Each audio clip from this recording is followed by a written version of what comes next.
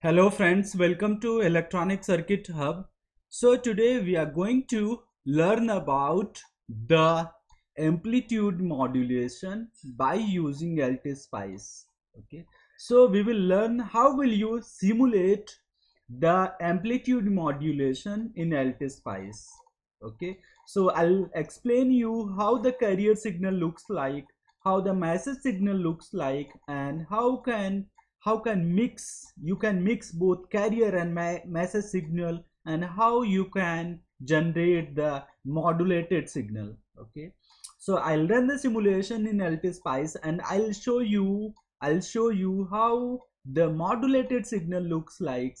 Okay, so if you follow the video at the end, you will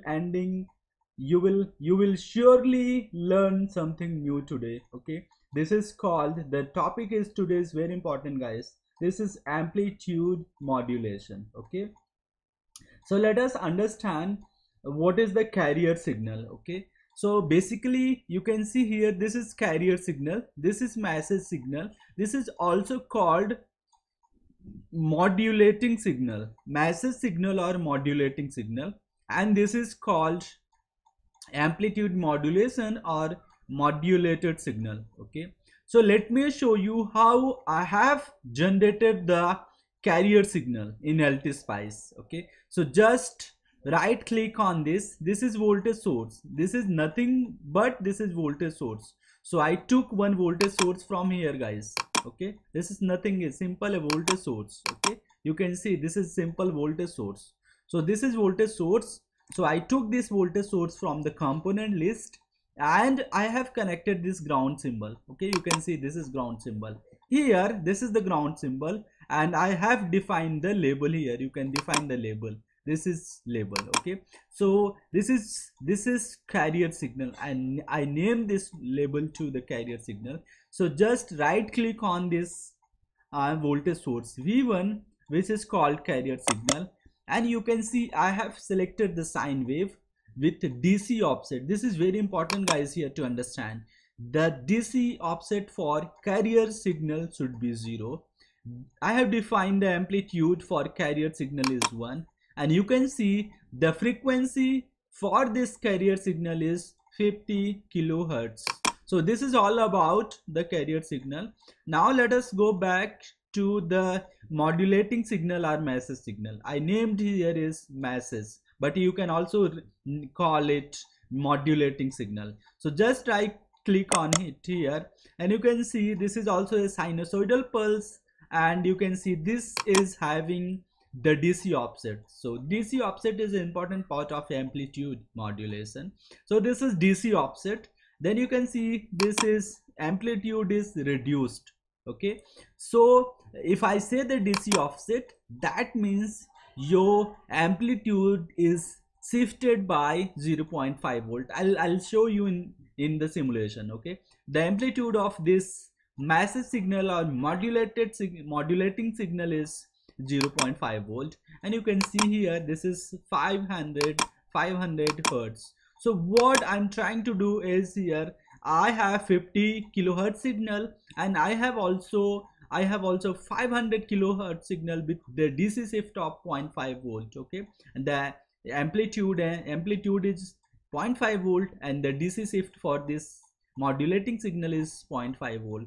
So I have 50 kilohertz carrier signal, and I have 500 hertz what message signal. So I am trying to modulate, I am trying to mix both carrier signal and message signal. Okay, so both carrier signal and message signal. So I will try, what I do is I will do the voltage multiplication in LTspice. So how will you get this source? This B1 is very important. To choose this B1 source, you need to go at this component button, and you can see here I see the BV.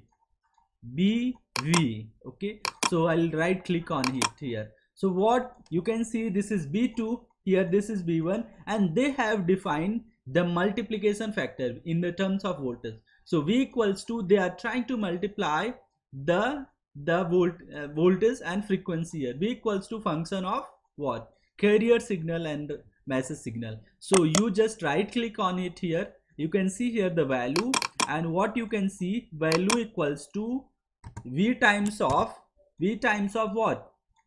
V bracket carrier into message. So you can see here I have carrier and I have message. So I am multiplying with this, mixing with v1 and v2. Okay, so I'm mixing in v1, both v1 and v2. That means I'm multiplying v1 and v2. So that is all about how will you generate like the carrier signal, message signal, and the modulated signal. Okay, now let me run the simulation. Okay, and let me show you the waveform, guys. So you can see this is your carrier signal, how it looks like. You can see here, let me zoom out. So this is nothing but what is it? Is 2 volt peak to peak with the frequency of 50 kilohertz. Now let me show you the message signal. So in order to see the message signal, you can see here, okay, this is the message signal, and you can see V carrier in blue and V message in green, and you can see here this is what? This is having the DC offset of 0.5 volt. That means it starts from 0 volt and it goes to 1 volt. That means it has starting point for this signal is 0 volt and it goes to 1 volt. So this is your modulating signal or message signal. Now let me show you the modulated signal. Okay, how modulated signal look like. Okay, cool guys. Okay, so this is your modulated signal. What is this? This is your VAM. You can see clearly your modulated signal here, right? So this is your modulated signal. That means you are mixing your carrier signal and you are also mixing your message signal. Let me reduce this to 40. Okay, and let me run again. Now you can clearly see, right? Let me further reduce to, let me say 20. So this is now pretty good. Okay, this is pretty cool, I see. Okay, you can see this is your modulated signal.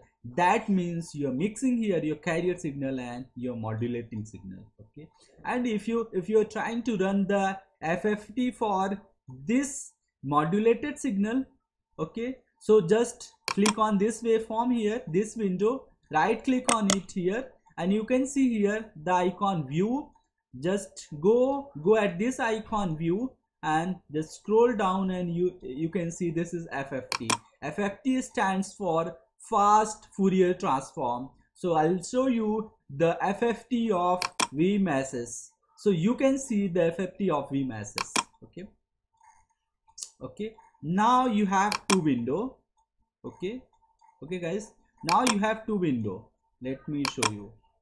Okay, now you have two window. One window stands for this is your modulated signal, and this is your FFT of your modulated signal.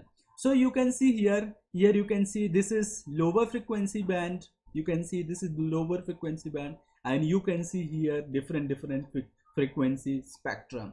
So what I will show you, how will you see the lower side band, how will you see you the carrier frequency, and how will you see you the higher side band or upper side band. Okay, so in order to do this, let me show you all three waveform together. So this is your carrier signal. Okay, now I will show you this is your message signal.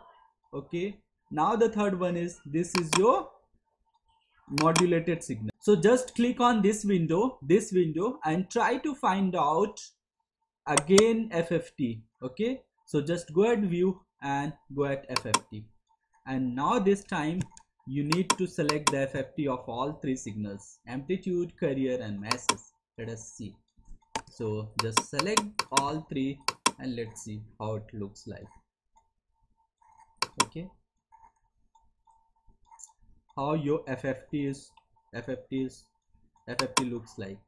Okay, So that is how you can see this is your lower frequency band. You can clearly see in V message. This is your lower frequency band. Now just click on here, guys. Click on here. So let me click. Wow, amazing here. So you can see here, this is your carrier frequency, okay, which is around, what was your carrier frequency? It was 50 kilohertz, right?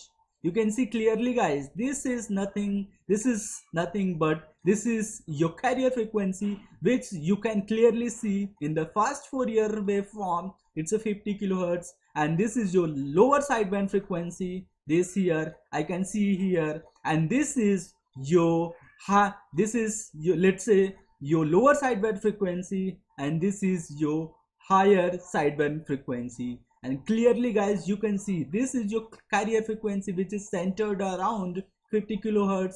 This is your lower sideband frequency, and this is your higher sideband frequency. Okay, now you have three waveforms, right? Now you have your circuit, you have the modulated signal, which looks like this, and now you can see you have how the FFT of your message signal looks like, and how the FFT of your message carrier and amplitude modulation looks like. And you can see clearly in the amplitude modulation waveform, you can see clearly you have the carrier frequency, you have the lower sideband frequency, and you have the higher sideband frequency. Okay, so hope you understood how will you simulate the amplitude modulation in LTspice. If you have any further question, feel free to ask me in comment section. Thanks for watching this video.